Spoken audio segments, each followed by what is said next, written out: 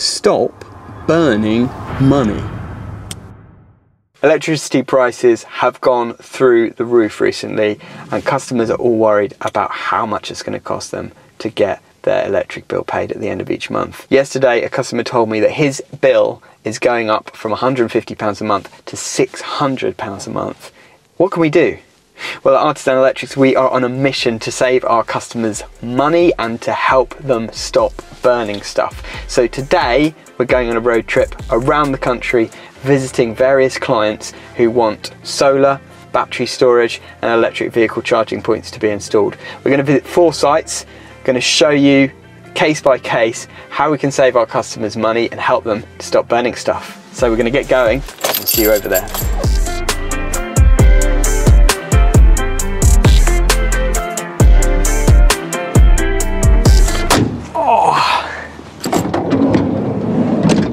Yeah, not bad for a new build. It's quite nice and neat. They've even put the tails in a bit of flexible conduit. The ladder of death. So we've done a preliminary design for solar PV on this particular property. It's a 5-year-old house. Customer wants solar and battery storage and to be able to basically reduce massively their reliance on the grid. What we've got to do now is see whether the design that we've come up with from Google Earth, basically from some rough measurements on Google Earth, is actually feasible with the proper physical measurements on the roof. I showed it the other day in a video, but I'm going to actually do a comparison side by side now and see if doing it with an iPhone is just as good as doing it with this expensive solar tool. So up here we can see that the pitch of the roof is 37 degrees according to this tool. Now let me check with my iPhone using the free level tool in the measurement app, and it's not far off. So it's saying at 38 or 39 degrees, so it's pretty good. If you do have an iPhone and you want to use it to figure out the pitch of the roof, excellent little tip to use that. So I'm just measuring now the size of the roof essentially to make sure that the measurements that we got off Google Earth are actually accurate. So I'm measuring the gutter line, then I'll measure the top part and the length of the apex bit here. We should be able to do all the calculations to find out how many panels we can actually fit on the roof based on all of those measurements. I'll show you the drawing so you can see what it looks like. So this is the drawing that our designer has come up with. I think it's pushing it a little bit to get that number of panels on this roof, but until we've done the proper measurements we won't know for sure.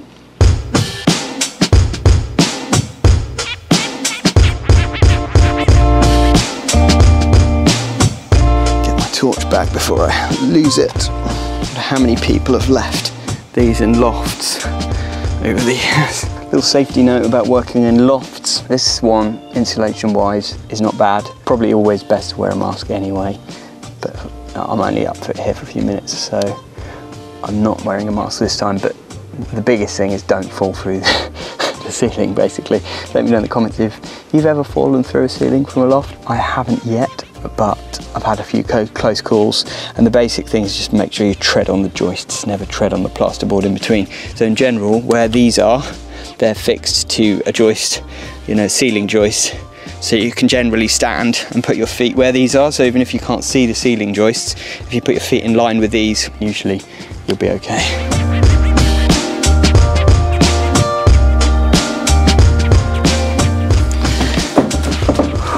Love lofts.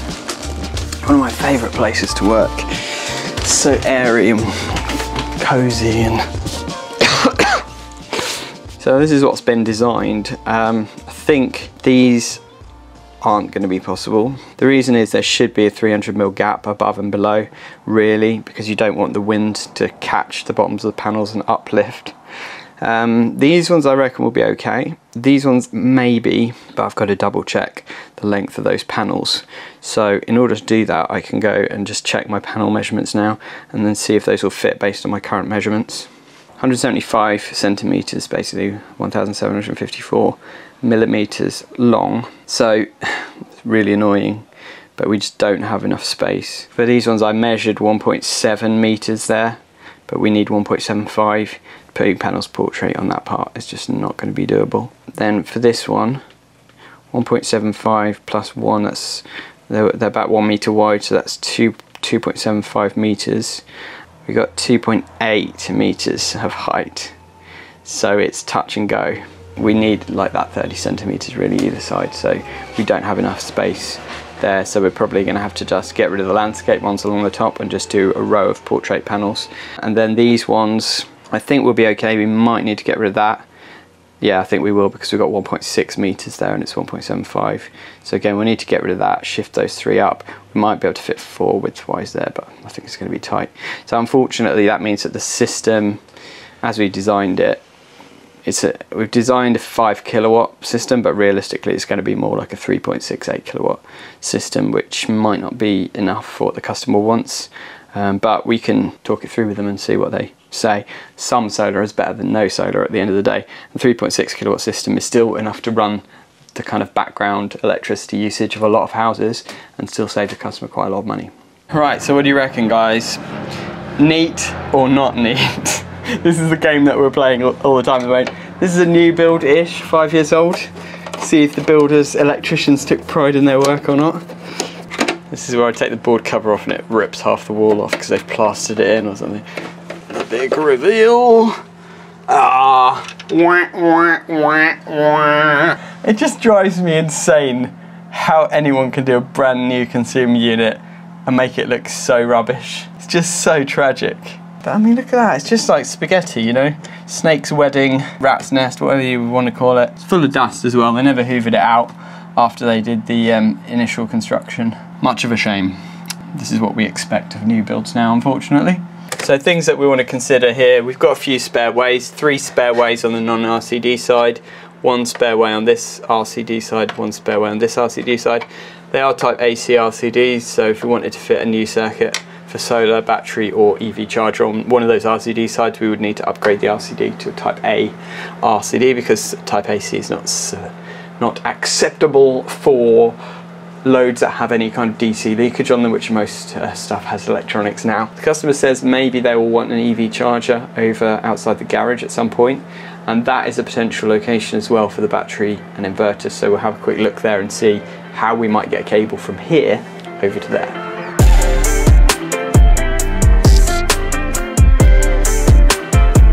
We could get a cable down here, I think, from the consumer unit potentially, clip it down, run it under the step here, and then along. Oh, and it started raining.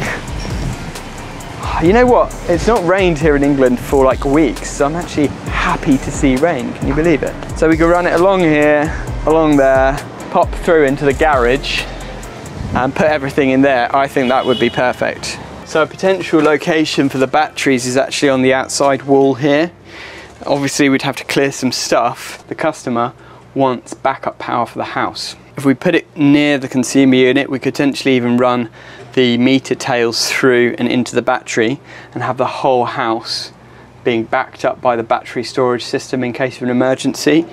That will take some figuring out though, because there are things with the new regulations in Amendment 2 of the 18th edition wiring regulations, like regarding prosumer installations, we have to put in an earth electrode for the property, and we have to put some kind of contactor that would isolate the supply to the grid in the event of a power cut when it switches over to battery mode, so that the house is running as an island effectively and is not connected to the grid, not possible to feed any power back to the grid, and it's got its own earthing system to protect everything. So that is definitely something that is going to take a little bit of figuring out, but I think with the gravel here, we should be able to get an earth electrode in, or even dig in one of those little earth mat type things. I can't remember what it's called, but they're quite good, so that might be an option. As we can't fit as many panels on the roof, we're thinking maybe we could add a few on the garage to compensate. As you can see, sunny day, middle of the day, we've got quite a lot of sunshine on the garage roof, so that could be a good option. And if we're putting the inverter in the garage anyway, it's not going to be too difficult to pop a few panels on the garage roof. But why we're here really is because the customer wants an EV charging point on this wall here, so we're going to include that as part of the design. And for that, again, if we have a DB in the garage, we should be able to just run the cable from the EV charger along low level into the garage, along here into a dedicated distribution board, which will also feed the inverter and several batteries, depending on how much battery storage the client wants. I'll take some measurements of this roof now and we can add that onto the system, and hopefully we'll still come out at about 5 kilowatts, which would be great. So this gives us the pitch, but it also gives us the irradiance in watts per meter squared. 703, 704 watts per meter squared, and the roof pitch is 28 degrees. So that will help us to calculate how much power we can actually get from putting panels on this roof. So we'll do the other side as well, and we'll see what the difference is between the different directions that we're facing and see what the reduction in output is. Okay, so we've got pretty much the same, 710 watts per meter squared. So on both sides of the roof, even though we're facing different directions, it's pretty much the same. So here in the sunlight, direct sunlight, you can see we've got 810 watts per meter squared. If I just move that into the shade, it drops off straight to 0 basically. And even part shading, if we're there, we're half in the shade and half in the sun, it's right down to 200, 300. And then as soon as we get into the direct sunlight, it's right up to 900 and odd. So it really makes a difference, shading. And what we'd have to figure out with this roof really is it worth it with the amount of sunlight that it actually gets? Because I don't know how many hours of the day it's actually going to get onto this roof. It's probably worth it, but we'll have to figure that out. So we're done here, on to the next survey. So here we are at our next site, a little bit of a different one, another solar and battery survey. Let's go and see the client and see what they want.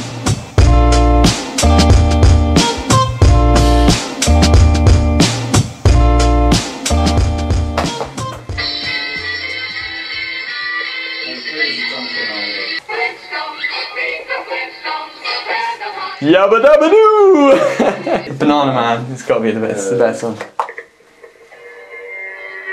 is 29 Acacia Road, and this Memories. is Eric, the schoolboy who leads an amazing double life.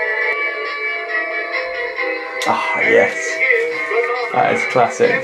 Let us know in the comments what's your favourite old school TV programme from when you were a kid.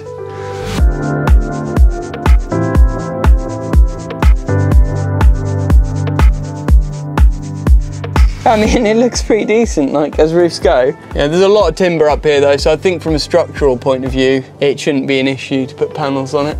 So this house has a lovely south-facing roof that you can see behind me. It's quite a nice, large, open roof, but there are a few tricky things about this one. One of them is it's a very old property, it's over 100 years old. Roof trusses are pretty ancient, and as you'll see from the roof, it's a little bit rickety. It's got these old rosemary tiles. They're easy to break, not so easy to source. But there are a few other things that make this quite a nice install. So I'll show you the mains position. So the electric meter and stuff here are actually quite an unusual place. It's a Victorian terraced house. We're end of terrace here. This is the neighbour's house, but actually there's this corridor in between the two properties, and the meter, the main cutout fuse, and a sub-consumer unit are all here. We've got a feed with a 50 amp breaker that goes from this over to the main consumer unit in the house. Now the nice thing about this is there's quite a lot of space in here. So if you look, for example, behind me here, we've got this whole wall, you know, it's just where the bins are stored. Potentially a great place to put batteries and an inverter, or even on this wall here, you know, we've got loads of space, batteries won't stick out that much, inverter won't stick out that much. So it's an ideal place to run everything from. So that old rusty switch fuse is a little bit worrying. I have no idea whether it's still in use or not. Pretty rusty and dodgy. So it's time for that game again. Neat or not neat?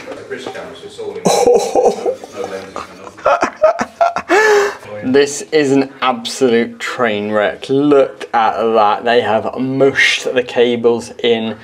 It looks like somebody's bashed them in with a hammer, to be quite honest, to make them fit. Absolutely terrible.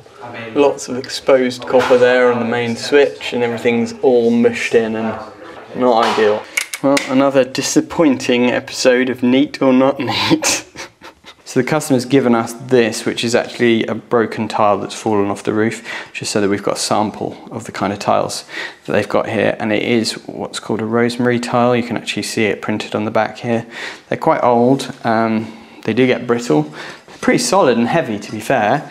Because they're small and old, it does add a certain level of complication to the installation. So it's something that we need to take into consideration when we're planning the job. I think I'm stuck. Welcome back to another episode of Being in Strange Lofts, and here we're in this lovely old loft full of old timbers, dust, lead pipes and other wonders. So let me show you what's around here, and we're going to measure up, see how many solar panels we can fit on this roof. So I'm going to just first of all get the pitch of the roof. So we've got a 33-degree pitch.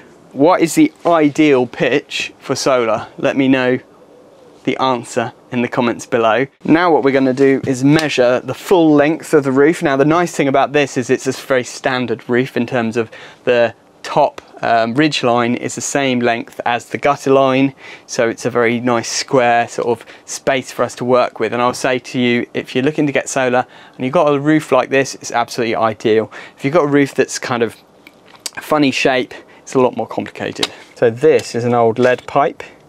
I think it's the old water supply for the water tank. Very, very old, probably from when the house was built over 100 years ago. And then there's this steel water pipe that comes out. I think that might be the overflow, potentially. But if you're a plumber and you know about old pipes, let us know in the comments what those are for. It doesn't look like that tank's in use anymore because there is a plastic tank over here, but they've just left it in place and it's an old wooden clad tank. You know, they're pretty much as they were when the house was first built. Somebody has used some lawnmower flex to wire up their own loft light on a plug top, and they split out into two lights. So they've put this connector, they've just screwed it. Obviously, you know, all the connections are exposed. Somebody could just get a shock. And then that out, it goes in with the power from the plug and then out to two little lights, one up there and one over there, all wired in orange lawnmower flex. Not a good idea.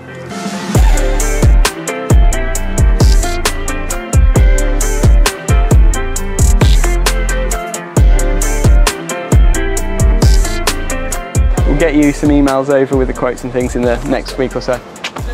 Okay. Yeah. That was a nice little visit. On to the next one. We're in front of a massive solar array. We're back here at the job that you might remember we did about a year ago, where we installed a MyEnergy Zappi charging point to charge off pure solar from this huge solar array that our customer has. Well, now we're back to size up a battery for them because they've had a heat pump installed. That old oil boiler that you might remember where we were sweating away in the cupboard, that's been ripped out. They've got a beautiful new 3-phase heat pump system. Now they want to add battery storage because they're still exporting a heck of a lot of electricity to the grid at the moment, whereas they could be using it to run their house overnight. So we're having a look at the panels as well while we're here, but I'm going to go inside and show you the heat pump. It's absolutely beautiful. And then we're going to talk about how we're going to size the battery system to be just right for the customer and how we're going to do the installation.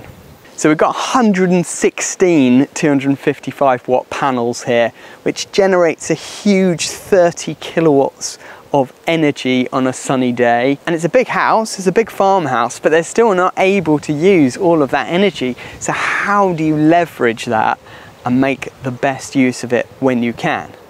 You install battery storage. This will produce in 1 hour what a normal house will use in 2 days. Nice to be back at one of our old jobs. It's very satisfying to see how neat a job we did, really. You always, like, in the heat of the day and stuff, it was like, it was a mad job, this. You know, we'll go and watch the video. I'll leave a link up here where you can watch that. But it was a mad job. We've got a 100 amp 3-phase supply going into this 3-phase meter, from there into a main isolator switch, from there into this Henley block which feeds various consumer units. We put a 3-phase surge protection device when we were here last, so it's got SPD, which is fantastic. We also put in this brand new Eaton MemShield board because we installed the 3-phase circuit for the EV charger. We also installed a spare for the heat pump, which has now been used, and then we fed the other distribution boards from here, but we have still a spare 3-phase Way, which is ideal for us to run the battery storage from.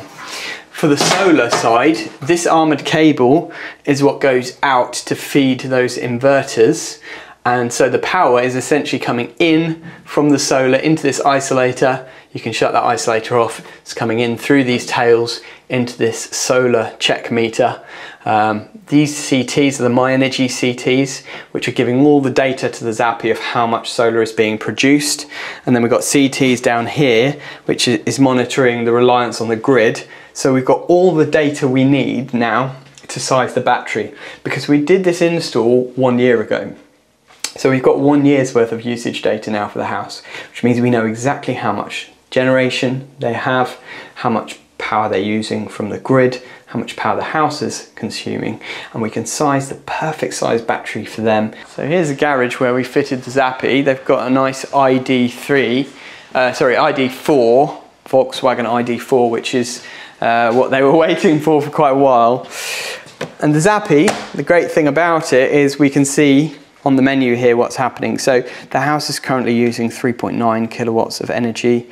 Solar is producing 2.5, and actually 6.8 is going out to the grid. That is per phase, right? So I think that's why the amount that's being exported appears to be more than is being generated. And we can actually get the CT readings. If we look at this, see, it says we're exporting 2018.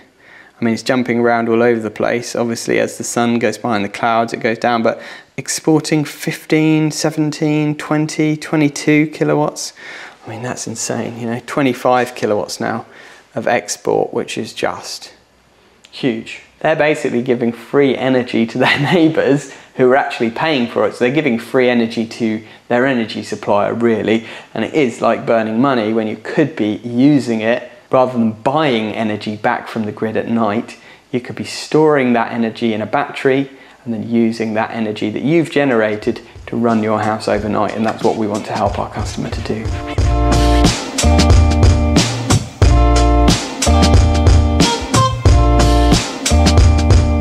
So this is where the batteries will potentially go. Now we've got the heat pump gear all on this side. Absolutely beautiful install by the company who did it. It looks fantastic, very, very nice and neat. So it's good to see somebody taking pride in their work.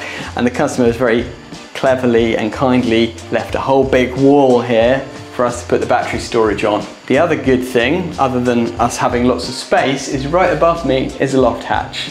And that loft space goes straight the way through to where the distribution board is. We could just come up through the loft and drop down into that distribution board that I showed you earlier, and then run all of the battery system off that new circuit that we can install. So the actual install should be fairly nice and easy, which is a nice change for us. I'm going to just measure this wall, make sure we know exactly how much space we've got, work out a rough cable length going back to the board, and then we can size up the battery system according to the customer's need.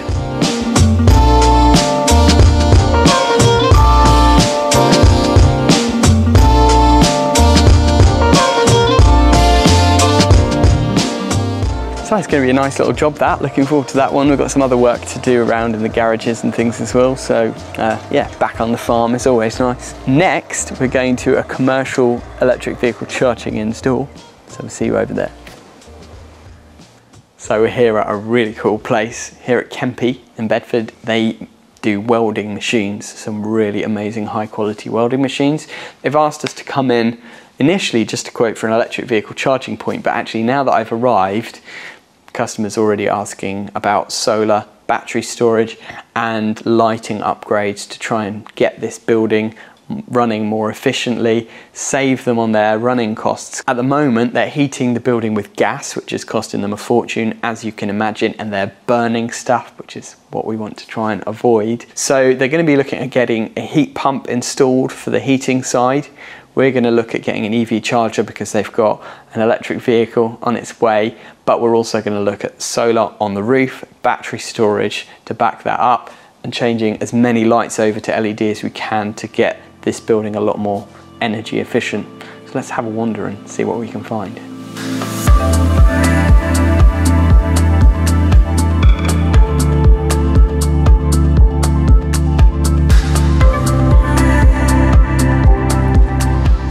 In here we've got fluorescent lights at the moment, so we've got 4, 8, 12 fluorescent lights, and we'll look at changing these to LED as well. 6-foot twin, IP rated. So we'll change those. 4, 8, 12.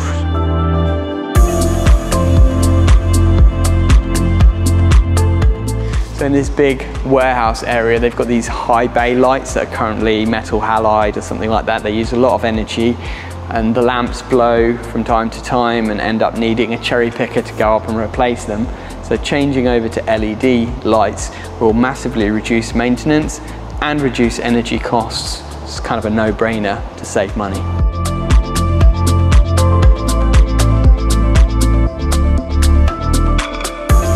So here in the mains room, and this is kind of the heart of the electrical and mechanical installation. So behind me in the corner, for example, you'll see the big old hideous gas boiler. It's about 20 years old. They say it keeps going wrong all the time.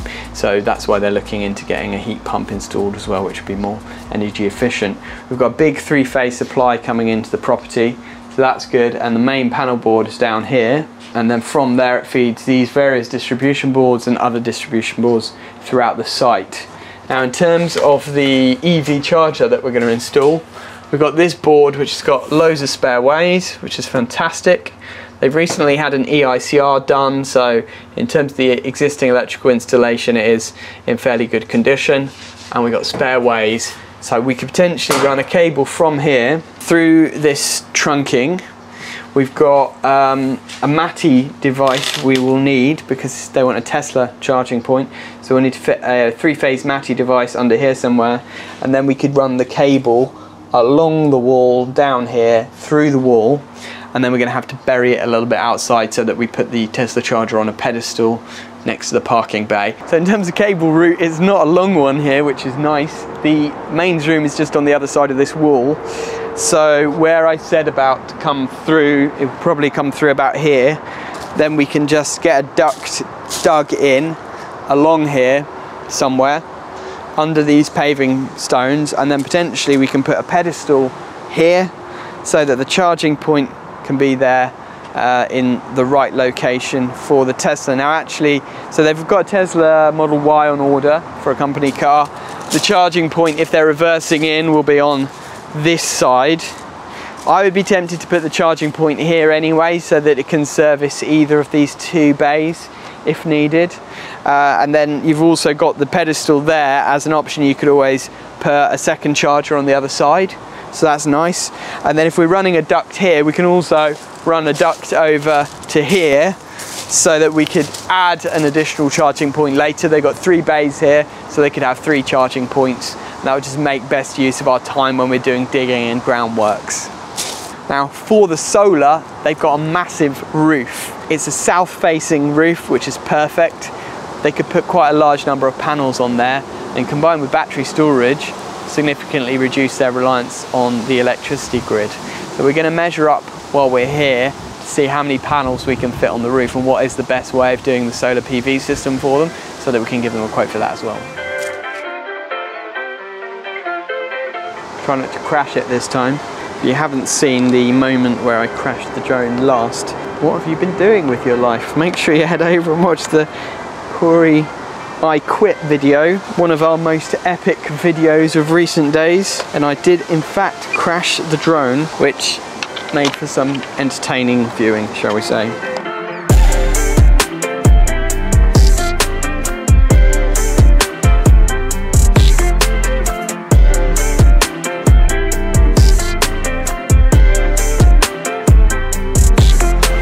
Oh look, there's a red kite. It's trying to attack my drone, look. Battle, red kite versus drone. Who will win?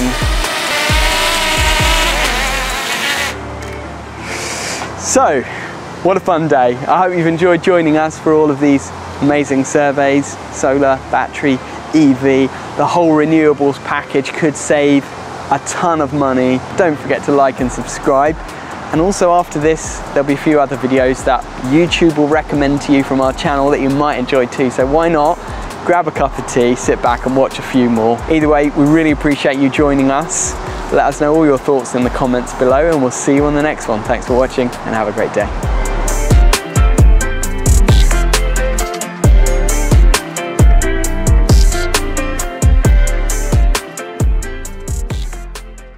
Do that little bit in the loft.